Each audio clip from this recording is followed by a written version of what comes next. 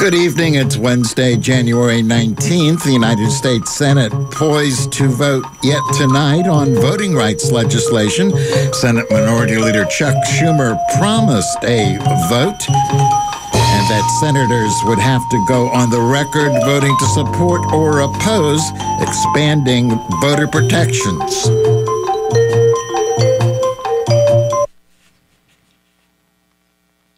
To the beating heart of our democracy is voting rights.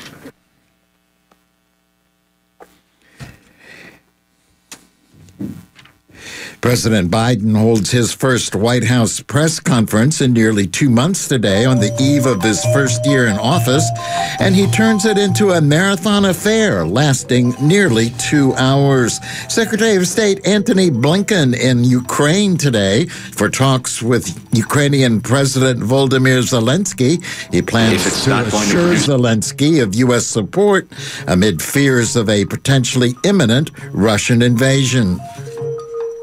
If it's not going to produce results, it's going to be because Russia has chosen another path, not because the United States and our European allies, Ukraine, have not sought to resolve the differences that we have with Russia on a peaceful basis through dialogue and through diplomacy. A top Russian diplomat, though, says Moscow will accept nothing less but watertight U.S. guarantees precluding NATO's expansion to Ukraine, even though those demands were rejected last week by the United States and its allies. The New York Attorney General says her investigation into former President Trump's business holdings has uncovered evidence that Trump's company used fraudulent or misleading asset valuations to get loans and to get tax benefits. The Biden administration will begin making 400 million N95 masks available for free to Americans starting next week. And California Attorney General Rob Bonta launches an investigation into the Santa Clara County Sheriff's Office. From Pacifica Radio, KPFA Berkeley, KPFK Los Angeles, this is the Evening News. I'm Mark Miracle.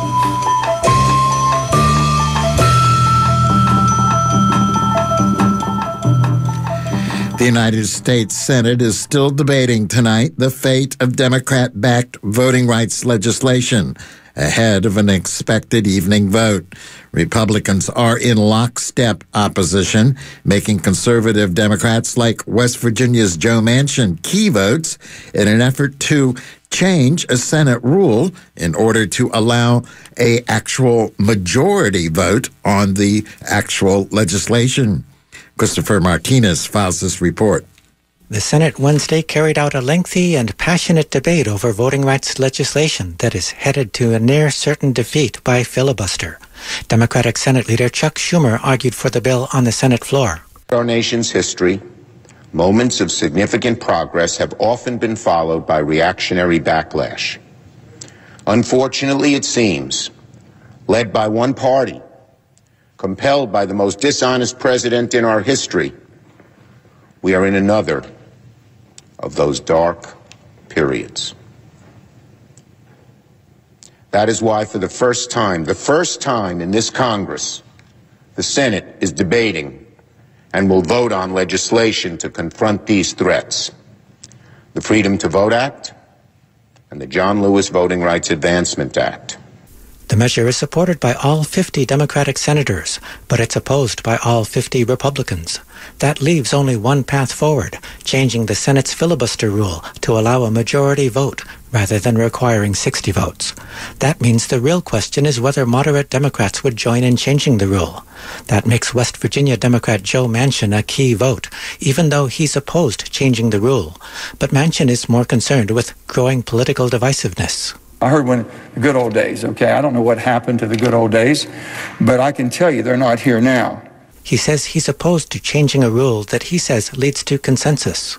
The filibuster plays an important role in stabilizing our democracy from the transitory passions of the majority and respecting the input of the minority in the Senate. Contrary to what some have said, protecting the role of the minority, Democrat or Republican, has protected us from the volatile political swings that we have endured over the last 233 years.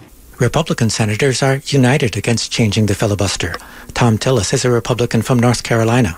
Where does this need to head? After the tensions cool, and after what I hope is a failed vote today to change the rules. And incidentally, the day that Republicans change the rules for the filibuster is the day I resign from the Senate.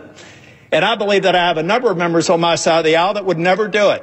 Democrats say their measure is a response to Republican state legislation that restricts voting. The only African-American Republican senator, Tim Scott of South Carolina, defended state voting restriction measures and took issue with President Joe Biden for calling them Jim Crow 2.0.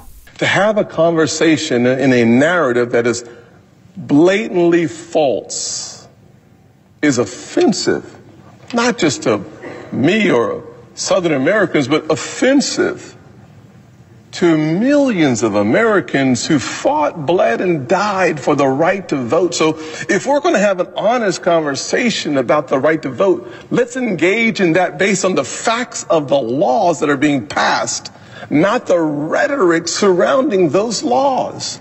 That brought a response from Democrat Cory Booker of New Jersey, who was also African American. Don't lecture me about Jim Crow. I know this is not 1965. That's what makes me so outraged. It's 2022. And they're blatantly removing more polling places from the counties where Black and Latinos are overrepresented. I'm not making that up. That is a fact. The debate continued as senators headed to an expected evening vote.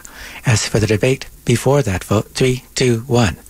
The debate continued as senators headed toward an expected evening vote. As for the debate before that vote, perhaps Manchin got that one right. And we've all learned a lot. And I'm not sure it's changed anything, but we sure have learned a lot in this process. Reporting for Pacifica Radio News KPFA, I'm Christopher Martinez. The Freedom to Vote John R. Lewis Act would create national automatic voter registration, allow all voters to cast ballots by mail, and weaken voter ID laws in the states. It would also ban partisan gerrymandering and force dark money groups to disclose their major donors. It's an effort by Democrats to pass a major overhaul before the November elections, and it's a response to what voting rights advocates say is an effort by Republican-led states to make it harder for African Americans and others to vote. One of the states that has adopted laws restricting voter access is Montana, where groups representing young people are trying to stop the new election laws from going into effect before that state's primary in June. Eric Tegetoff reports. The Forward Montana Foundation, Montana Public Interest Research Group, and Montana Youth Action are challenging 3 laws passed by the legislature in 2021, including an end to Election Day registration and stricter voter ID laws that require another form of identification with a student ID. Riley Summers Flanagan, who heads Upper 7 Law, is representing the group. When you have a bunch of laws that restrict voting or that even nominally make voting more difficult, those laws will interact with one another to land most heavily on youth populations. So you're just going to see a natural reduction in youth turnout because you've made it more complicated for them. The groups also are challenging a law that prohibits ballots from being sent out to voters before their 18th birthday, even those who will be 18 by Election Day. Montana lawmakers and Secretary of State Christy Jacobson say these laws are necessary to ensure the integrity of the state's elections, a top concern for Republicans. The youth civics groups have filed a motion for a preliminary injunction to stop these laws from being enforced before the Montana primary on June 7th. Summers Flanagan calls it unfortunate that the Montana legislature has set up these impediments to voting for young people. They're disappointing in the sense that I wish that we didn't have to bring them, but they're exciting in the sense that especially the youth voting case is one that talks about young people caring a lot about being involved in politics and being involved in elections and having a role in the way that democracy unfolds. A hearing is scheduled for March 10th. The court will also hear other challenges to election laws, including a suit from Native American groups on the law ending Election Day voter registration. I'm Eric Tegetoff reporting. President Joe Biden held his first White House press conference in nearly 2 months today on the eve of his first year in office, and it turned into a marathon affair lasting nearly 2 hours. At the outset, Biden acknowledged that many Americans feel frustrated and fatigued, and he cited the ongoing coronavirus pandemic and the sudden appearance of an inflation rate that has not been seen in America for decades, and which has emerged as an economic threat to the nation and a political risk for Biden. Biden said he's launched a three-prong attack on the problem. One, efforts to fix the supply chain disrupted by the coronavirus pandemic, which has led to shortages of some consumer products on the shelves, as well as key manufacturing components like computer chips used to make automobiles. Secondly, attempts to promote competition in an increasingly monopolized marketplace. Biden cited skyrocketing meat prices, which he blamed on concentration in the meatpacking industry, where 4 meat processing companies dominate the market. And 3, economic programs and reforms contained in his massive Build Back Better legislation, currently stalled in the U.S. Senate. The Build Back Better plan will address the biggest cost of working families face every day. No other plan will do more to lower the cost for American families. It cuts the cost for child care. Many families, including the people sitting in this room, if they have children and they're working full-time, many families pay up to $14,000 a year for child care in big cities, less than that in smaller ones. My plan cuts that in half. That will not only be a game changer for so many families' budgets, but it will mean so much for the nearly 2 million women who've left the workforce during the pandemic because of things like child care. My Build Back Better plan cuts the price of prescription drugs, so insulin, that today costs some people as much as $1,000 a month, will cost no more than $35 a month. It cuts the cost of elder care. It lowers energy cost. And it will do all of this without raising a single penny in taxes on people making under $400,000 a year or raising the deficit. In fact, my plan cuts the deficit and it boosts the economy by getting more people into the workforce. That's why 17 Nobel Prize winners for economics say it will ease long-term inflationary pressure. The bottom line, if price increases are what you're worried about, the best answer is my Build Back Better plan. Biden said he would likely break up the Build Back Better legislation and settle for big chunks of the economic package in order to get it through the Congress.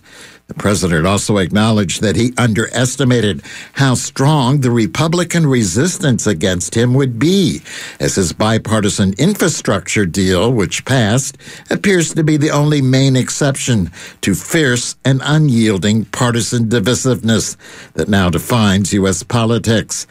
Biden said he did not anticipate that there would be such a stalwart effort by Republicans to make sure that the most important thing was that President Biden didn't get anything done.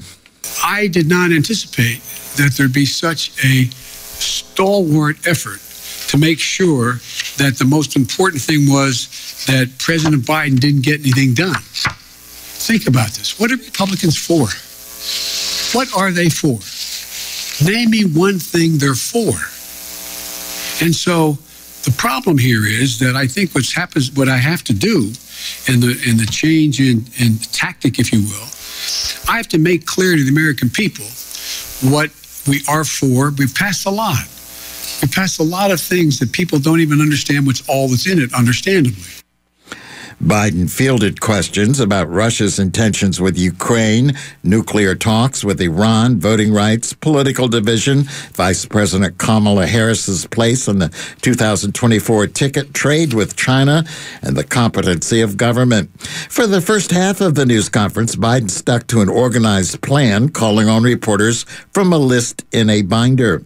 Then he went rogue. It started when CNN's Jeff Zeleny broke in with a question that referenced concerns many Americans hold about the competence of government after the chaotic Afghanistan withdrawal and the recent shortage of testing for COVID-19. His questions opened the floodgates. Biden took to calling on reporters at random. And what started as a very traditional presidential news conference became something else entirely, stretching to nearly 2 hours. Biden took some unusual blunt questions when the session was opened up to all the journalists in front of him, jousting with Fox News Channel's Peter Doocy, whose network has been relentlessly criticism of Biden. Biden said to him, "You always ask me the nicest questions." Doocy said he had a whole binder full. And then Doocy asked, "Why are you trying so hard in your first year to pull the country so far to the left?" "Well, I'm not," Biden replied, saying, "You guys have been trying to convince me that I'm Bernie Sanders." Biden said, "I'm not. I like him. I'm not Bernie Sanders. I'm not a socialist. I'm a mainstream Democrat." Biden called on James Rosen of the conservative Newsmax network, who asked the president about a poll that found a significant percentage of respondents questioning whether or not Biden was mentally fit. "I'll let you all make the judgment whether they're correct or not," Biden replied sharply. Next, but Rosen pressed on, wondering why he thought many Americans have profound concerns about your cognitive fitness. "I have no idea," Biden said, and then did move on. You're listening to the Evening News on KPFA in Berkeley, KPFK in Los Angeles, KFCF Fresno, online at kpfa.org. The New York Attorney General says her investigators have uncovered evidence that former President Donald Trump's company used fraudulent or misleading valuations of its golf clubs, skyscrapers, and other property to get loans and tax benefits. In a court filing late yesterday, lawyers for Attorney General Letitia James told a judge they have not decided whether or not to bring a lawsuit in connection with the allegations, but that investigators should be allowed to question Trump and his two eldest children under oath as part of the civil probe.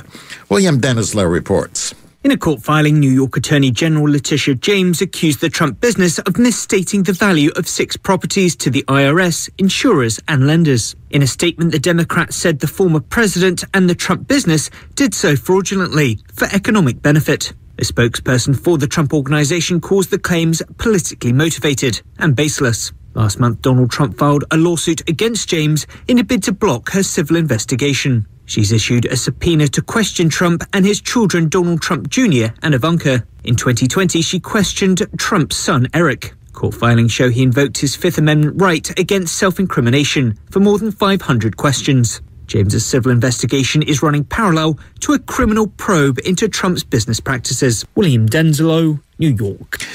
The Trump Organization issued a statement calling the investigation baseless and politically motivated. The court documents filed last night contain the Attorney General's most detailed accounting yet of a long-running investigation into allegations that Trump's company exaggerated the value of its holdings to impress lenders or misstated what land was worth to slash its tax burden. The Trump Organization, James's office said, overstated the value of land donations made in New York and California on paperwork submitted to the Internal Revenue Service to justify several millions of dollars in tax deductions. At his marathon press conference today, President Joe Biden said he believes Vladimir Putin does not want full-blown war in Ukraine and would pay a dear price if he moves forward with a military incursion. Biden also said he believes that Russia is preparing to take action on Ukraine, although he doesn't think the Russian president has yet made a final decision on what to do. I think he still does not want any full-blown war, number one.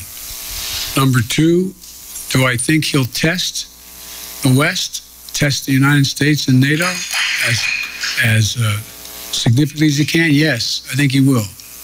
but I think he'll pay a serious and dear price for it that he doesn't think now will cost him what it's going to cost him. Biden suggested that he would limit Russia's access to the international banking system if it did further invade Ukraine. He's never seen sanctions like the ones I promised will be imposed if he moves, number one. Number two, we're in a situation where Vladimir Putin is about to, we've had very frank discussions, Vladimir Putin and I, and the idea that NATO is not going to be united, I don't buy. I've spoken to every major NATO leader. We've had the NATO-Russian summit. We've had the OSCE has met, et cetera. And so I think what you're going to see is that Russia will be held accountable if it invades. And it depends on what it does. It's one thing if it's a minor incursion and then we end up having a fight about what to do and not do, et cetera. But if they actually do what they're capable of doing with the force amassed on the border, it is going to be a disaster for Russia if they further invade Ukraine, and that our allies and partners are ready to impose severe cost and significant harm on Russia and the Russian economy.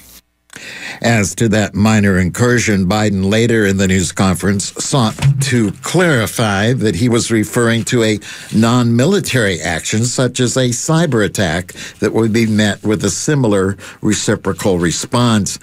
Biden's comments came hours after U.S. Secretary of State Antony Blinken was paying a visit to Kiev and accused Russia of planning to reinforce the more than 100,000 troops it's already deployed along the Ukrainian border, and suggested that number could double on relatively short order.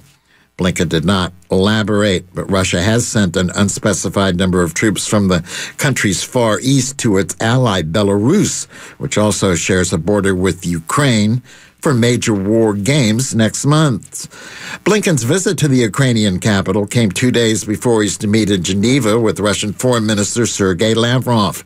That follows a series of inconclusive talks last week that failed to ease rising tensions. Russia maintained a tough posture today amid the tensions over the troop buildup, with a top diplomat warning that Moscow will accept nothing less but watertight U.S. guarantees precluding NATO's expansion to Ukraine.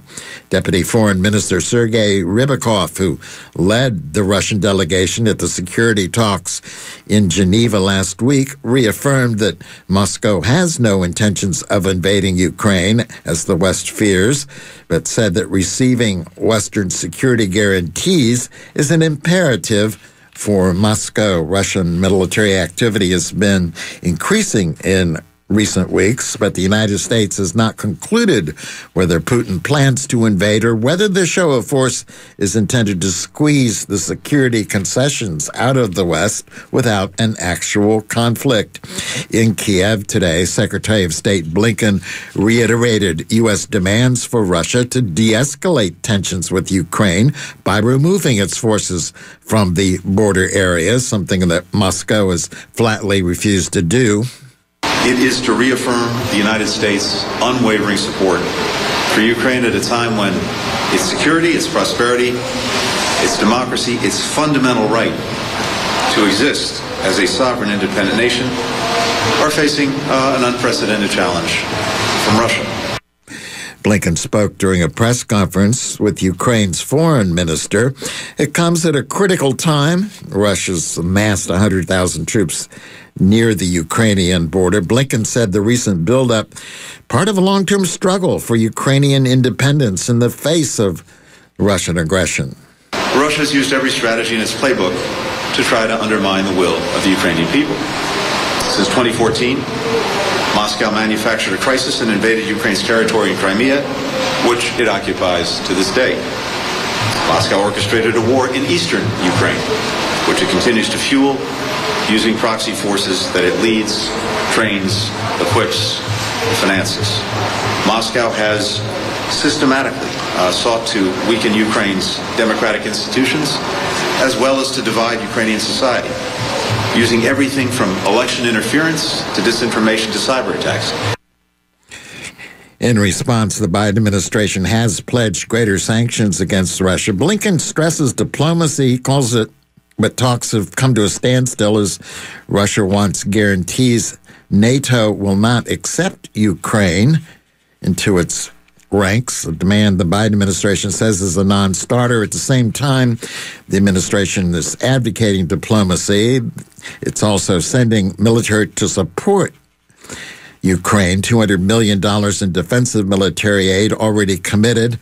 Blinken says more is coming, and he warns that would only increase should Russia actually invade. We have given more security assistance to Ukraine in the last year than at any point since 2014. And as I say, we're doing that on a sustained basis. The deliveries are ongoing, again, as recently as the last few weeks, and more are scheduled in the coming weeks. Should Russia carry through with any aggressive intent and renew its aggression and invade Ukraine, we'll provide additional material beyond that is already in the pipeline. Meanwhile, Republican senators are pushing for greater U.S. military action after returning from a bipartisan trip to Ukraine. Republicans made those demands known. Senator James Risch of Idaho. It is disheartening to see that the trajectory is in the wrong direction. It's really important that the trajectory be reversed. And the only way that's going to happen is if we start acting now. Blinken meets with Russian officials on Ukraine on Friday. President Joe Biden declared today that he has outperformed expectations in dealing with the biggest challenge of his administration, the stubborn coronavirus pandemic. The president began his news conference today by reeling off early progress in fighting the virus, citing the number of Americans vaccinated, the massive COVID relief legislation passed by the Congress, and the 95% of public schools in the country open despite the pandemic. For the first time today, people across the U.S. can log on to a government website and order free at-home COVID-19 tests. The website, covidtests.gov, allows people to order 4 at-home tests per household and have them delivered by mail. However, the tests won't arrive for 7 to 12 days after the Omicron variant is expected to peak in many parts of the country. Experts say, nonetheless, Washington will have to do a lot more to fix the country's long troubled testing system. Should we have done more testing earlier? Yes. But we're doing more now. We've gone from 0 at-home tests a year ago to 375 million tests on the market in just this month. If you buy a test at a store, your insurance will reimburse you. On top of that, we're making 1 billion at-home tests available for you to order and be delivered to your home for free. Just visit covidtest.gov to know how to get that free test kit to your home. In addition, there are 20,000 sites where you can get tested in person for free now. The Biden administration also will begin making 400 million N95 masks available for free to U.S. residents starting next week. The step comes after federal officials emphasized the mask's better protection against the Omicron variant of COVID-19 over cloth face coverings. The White House said today the masks will come from the government's strategic national stockpile, which has more than 750 million of the highly protective masks on hand. The masks will be available for pickup at pharmacies and community health centers across the country. The White House says the masks will begin shipping this week for distribution starting late next week. Given the persistence of the pandemic, the periodic appearance of new variants of the coronavirus disease, and the constantly changing mandates and advice on how to combat coronavirus, Biden acknowledged today that the 2-year-long ordeal has left Americans exhausted and demoralized. Some people may call what's happening now the new normal. I call it a job not yet finished. It will get better.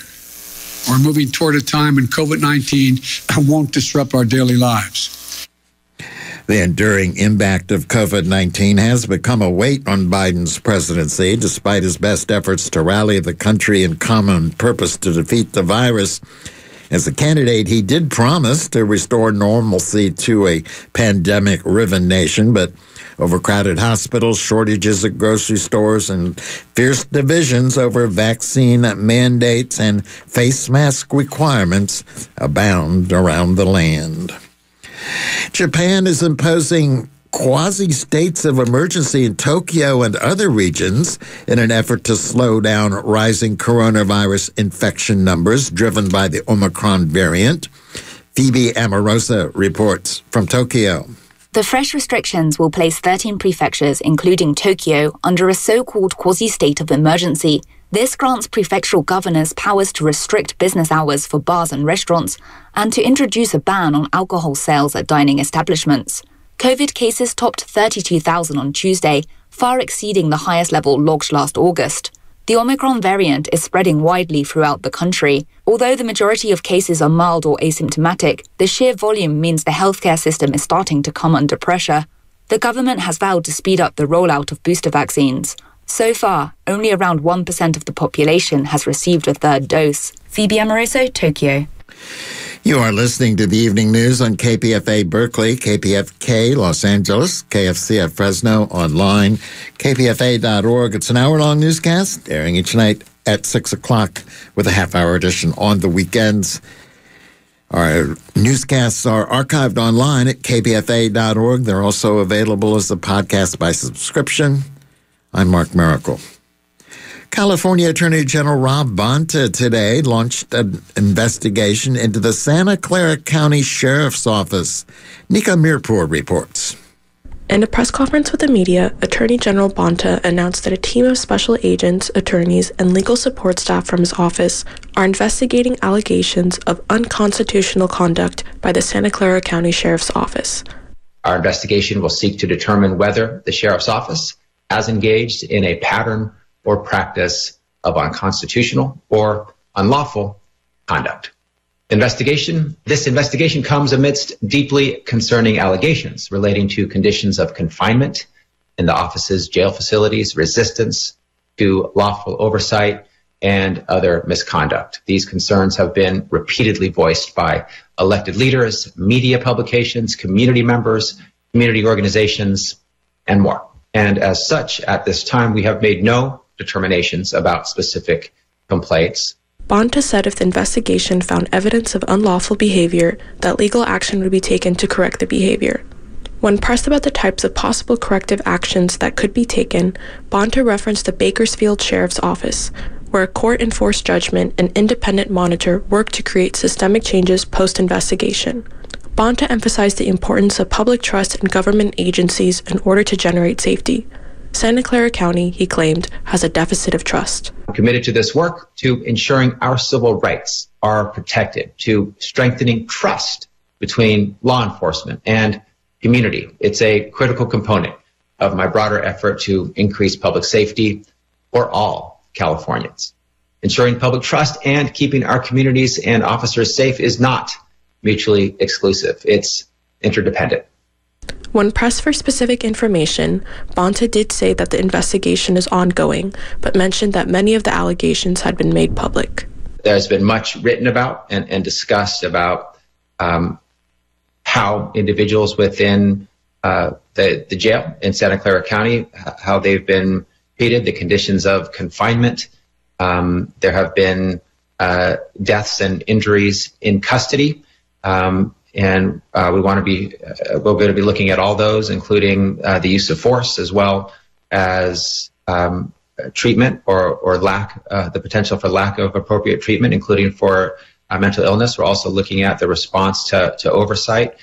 Santa Clara County Sheriff Lori Smith has been in office since 1998. She's been accused by local press and community members of bribery, corruption, and mismanagement of the county jail. California's Fair Political Practices Commission is also investigating Smith's practices related to supplying concealed gun permits in a pay-to-play scheme involving campaign contributions. In December, a civil grand jury filed a declaration in Superior Court as a result of the testimony of 65 witnesses. Attorney General Bonta urged members of the public to send any tips they have to police-practices@doj.ca.gov in English, Spanish, or any other language. Sheriff Smith denies all allegations made against her. For KBFA Pacifica Radio, I'm Nika Mirpur. The man accused of pushing a woman to her death in a New York City subway station has been arraigned on a murder charge and ordered held without bail. Marshall Simon was charged today in the death of Michelle Alyssa Go. She was pushed in front of a train on Saturday in the Times Square station. A mental fitness exam was ordered for Simon. Prosecutor in the Manhattan District Attorney's Office said the office is seeking to determine whether the attack was motivated by racial bias. Go was Asian American.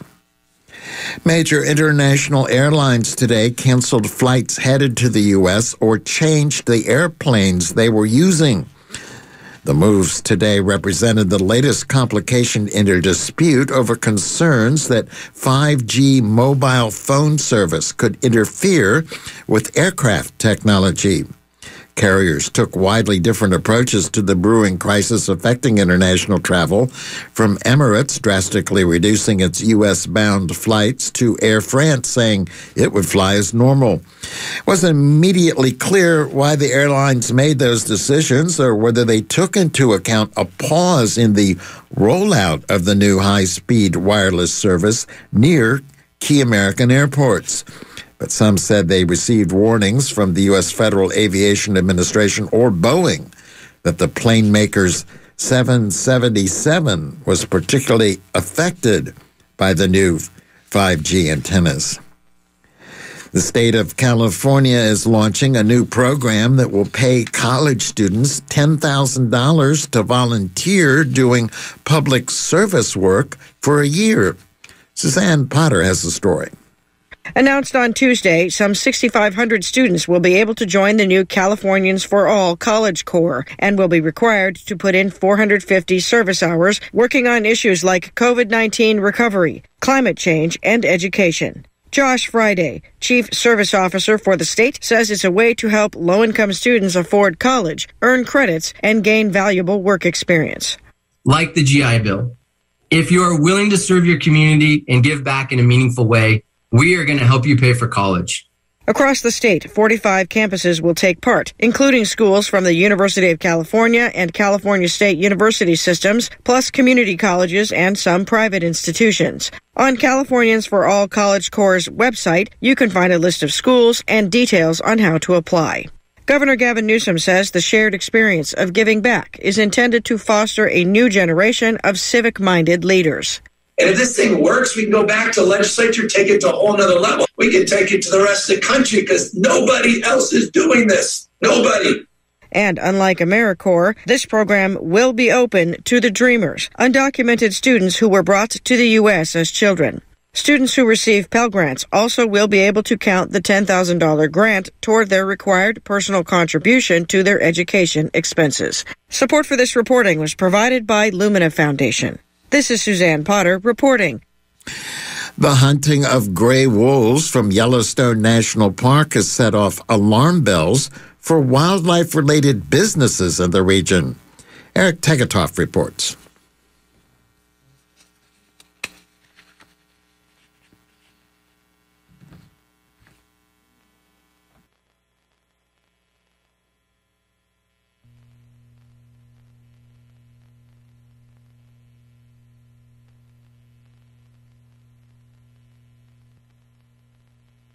Secretary Deb Haaland to return endangered species protections to gray wolves. Kara McGarry is owner and lead guide for In Our Nature Guiding Services out of Gardner. She says some of the wolves recently killed were from a pack she's been watching on her wildlife tours. They kind of went on a wander, and 2 of those puppies were killed just over the boundary of the park. So it's frustrating from a business perspective as well as from kind of a personal perspective.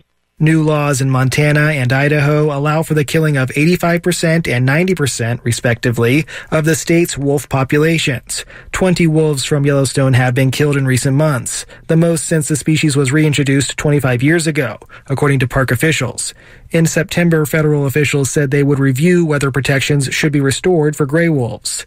Dr. Nathan Varley is a wildlife biologist and co-owner of the Gardner-based Yellowstone Wolf Tracker. He says he and other businesses have tried to convince Montana officials to reinstate hunting quotas near the park, which were limited because wolves are important for the tourism industry. This past year, they just lifted those quotas, and that's allowed for this very high, actually historic number of wolves being taken from what we consider to be park packs, the ones that we rely on. Varley says he signed on to the letter to Holland because of Montana's unresponsiveness to businesses' concerns. McGarry is a former U.S. Fish and Wildlife Service employee. She says it's not her preference to have to go to the federal government to ask for endangered species protections for gray wolves, noting it could erode the relationships built in the region. I'm disappointed that the state of Montana has made decisions that's put us in this place, but we need intervention. So that's why I signed on personally. Businesses near Yellowstone have organized the Wild Livelihoods Business Coalition to promote management practices that allow for coexistence with wildlife. I'm Eric Tegedoff reporting. The survival of California's winter run of Chinook salmon population hangs in the balance after suffering devastating losses in 2021. It's estimated that 75% of the endangered fish were killed by the operation of Shasta Dam by state and federal water regulators. Irrigation allegations to Central Valley Farms resulted in water so warm in the Sacramento River that virtually all of the eggs spawned for the next generation failed to survive. Vic Bedoyan reports from Fresno. In a recent memorandum to the federal government, state wildlife officials verified what tribal leaders, environmental advocates, and scientists have been warning about. Winter-run Chinook salmon are on the brink of extinction in the wild. It's a result of an historically low water year combined with the fateful decision by state and federal water officials to provide massive flows of water to Central Valley farms.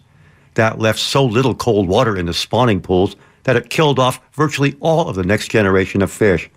Doug Obici is a water policy expert with the Natural Resources Defense Council.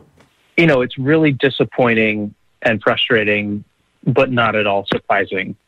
The memo confirms that the operations of the Shasta Dam last year killed 75% of the endangered winter-run Chinook salmon just by lethal temperatures. And when you add in other sources of natural mortality and human-caused mortality, only I think 2.6% of those eggs survive even the first few months of life, meaning that even fewer of them are going to survive as they migrate down the Sacramento River through the Delta and then spend several years in the ocean.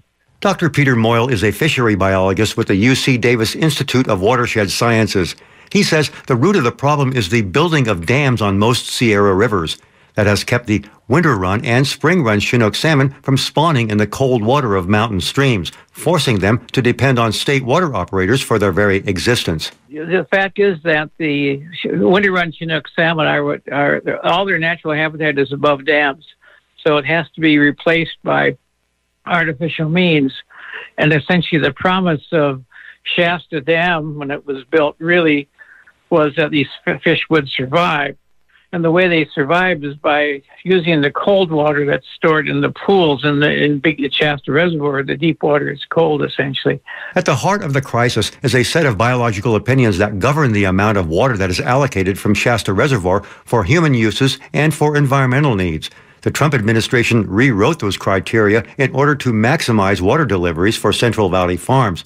Although the Biden administration doesn't defend those measures, Obici warns that unless they are changed soon, salmon will continue to suffer. You know, it is good news that the state and federal governments recognize the need to strengthen protections to avoid a third really bad year for winter-run Chinook salmon in 2022, and in the long run, to get rid of these biological opinions and recognize the need to have stronger protections. Winter-run Chinook salmon are not alone in their struggle for survival. So is the Delta smelt.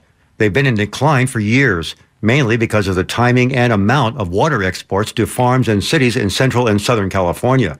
The latest survey by scientists found no Delta smelt. So now, Delta smelt raised in hatcheries may have to suffice.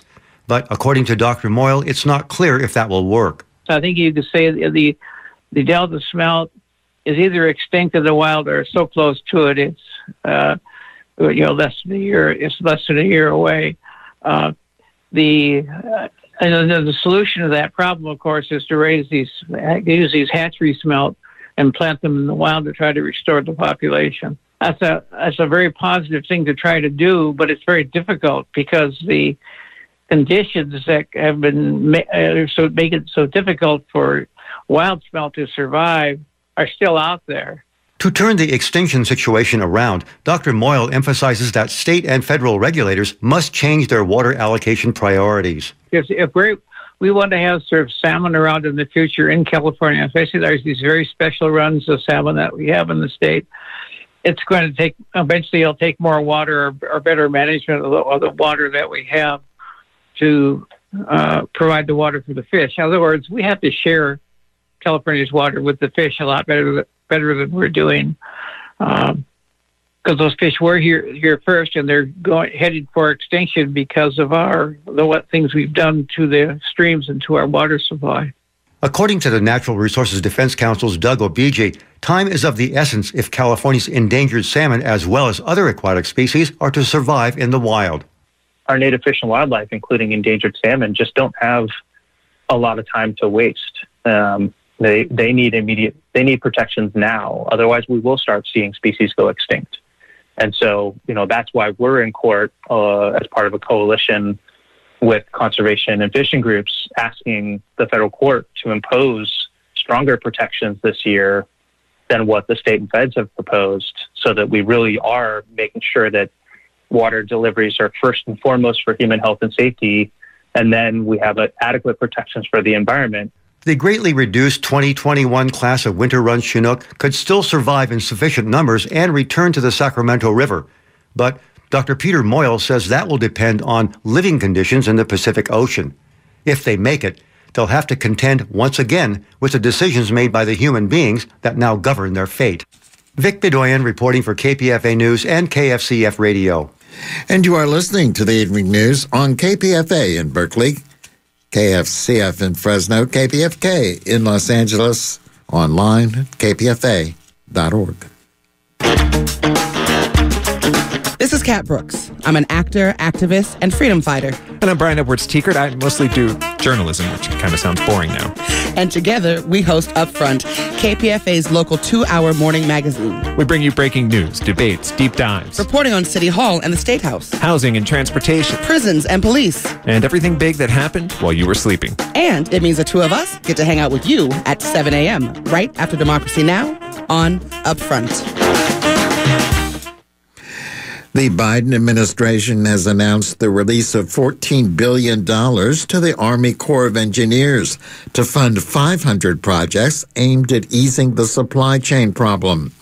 Spending stems largely from President Biden's $1 trillion infrastructure deal.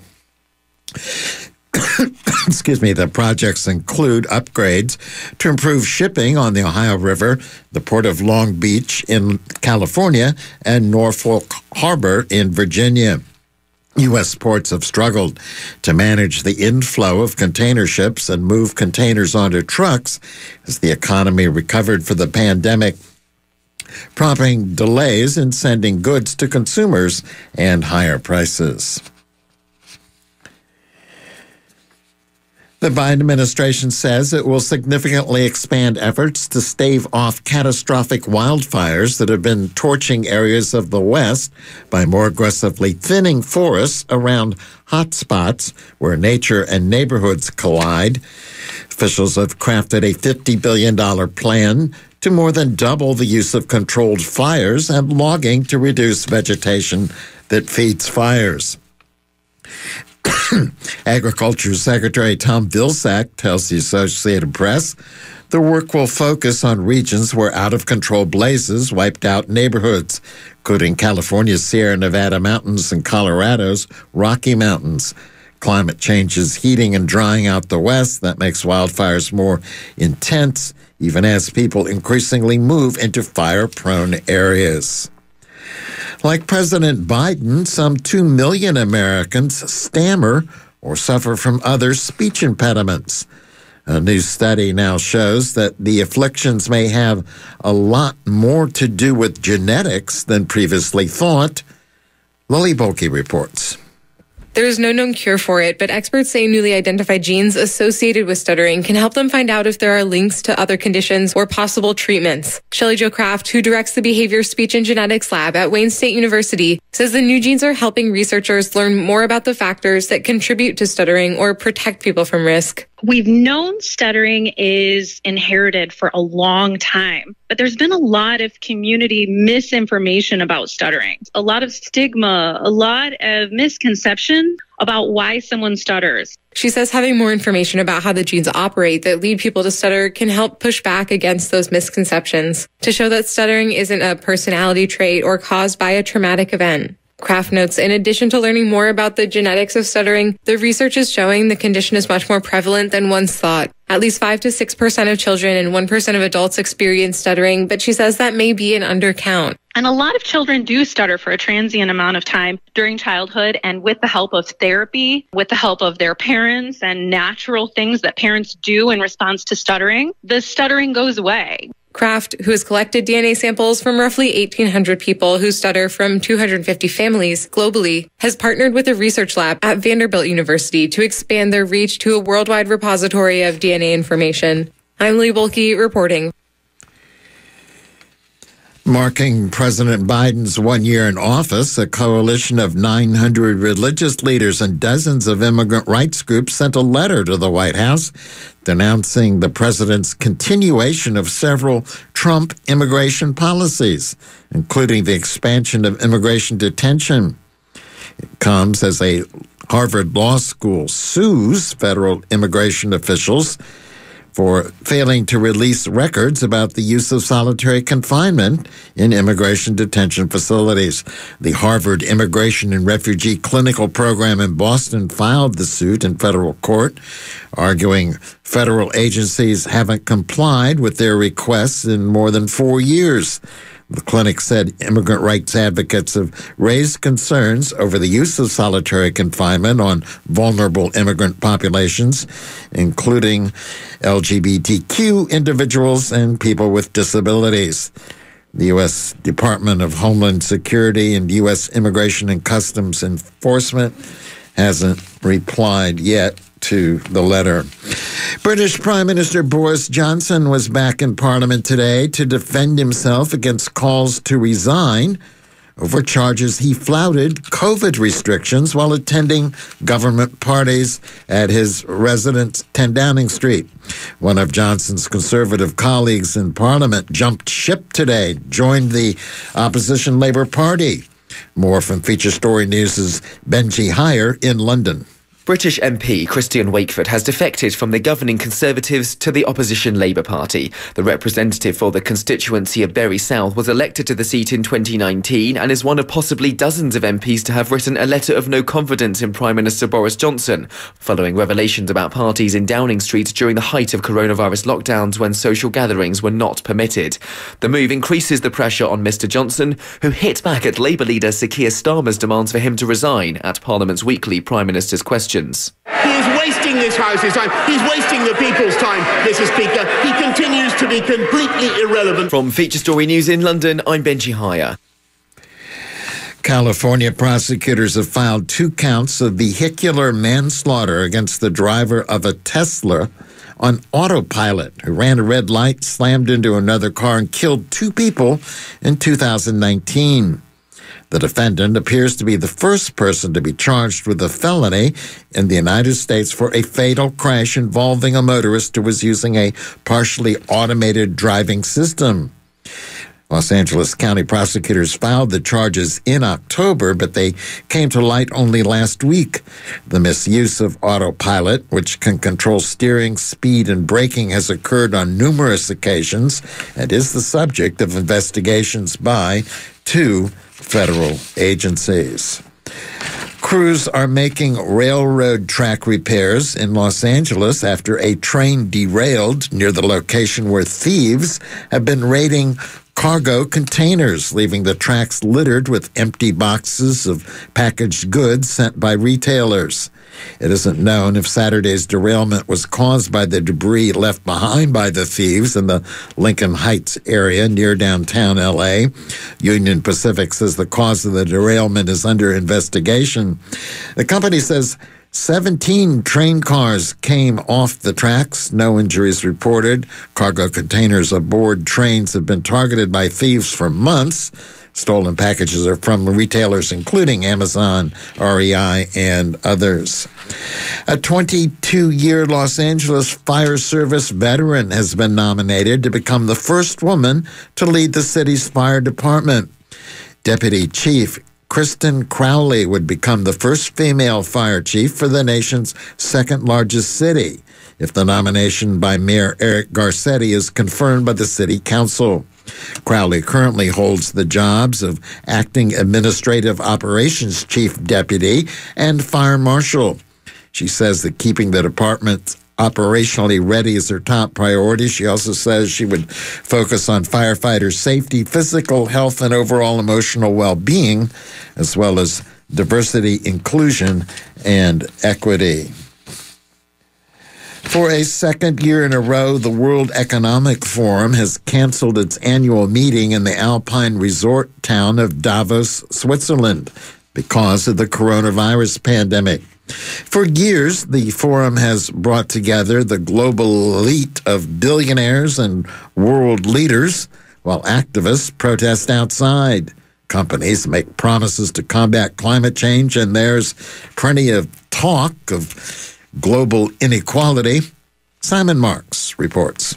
Normally at this time of year, world leaders, captains of industry and finance, representatives of non-governmental organisations and, of course, reporters are clambering through the snows in the Swiss town of Davos for one of the world's most influential annual economic shindigs. But for the second year running, COVID-19 has put paid to all of that. Davos is a ghost town and a limited programme of events is taking place only virtually. You know, I think everyone's a little tired of Zoom. I'm not going to lie. We were really looking forward to hosting it in person. Amanda Russo is head of media content for the World Economic Forum. She says there are still valuable conversations taking place this week. Environment makes up a quarter of the program, coming on from COP26 and all the discussions there. We thought it was really important for leaders to continue these conversations. We highlighted in our global risk report that there's social justice issues around the world. They're growing. They're getting worse due to COVID-19. I think we can all realize that things have gotten a little bit harder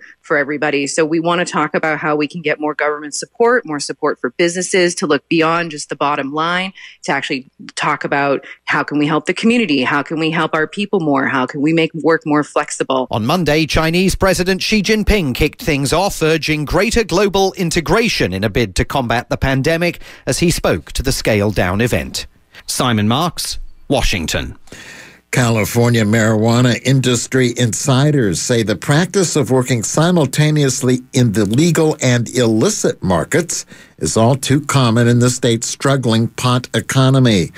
Legal businesses have long complained that heavy taxes and regulation paired with thriving illegal sales make it impossible for licensed shops to turn a profit.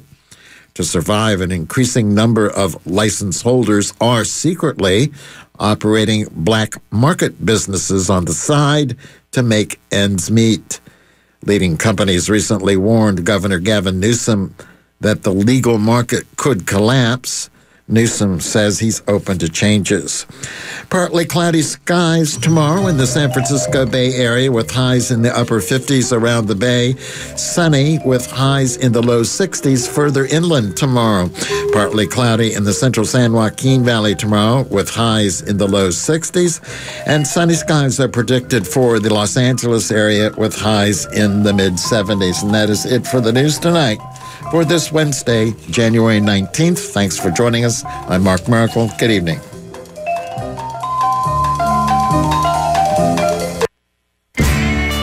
Tune in Wednesday nights starting at 7 p.m. with Bay Native Circle, bringing you today's native issues, people, culture, and events with weekly rotating hosts. Then at 8 p.m., it's Dead to the World with Tim Lynch, featuring the music of the Grateful Dead, the music it's influenced and influenced by. And the night at 10 p.m. with Sing Out, a showcase of the world's ever-changing music realm, hosted by Larry Kelp. That's Wednesday nights on 94.1 KPFA and kpfa.org.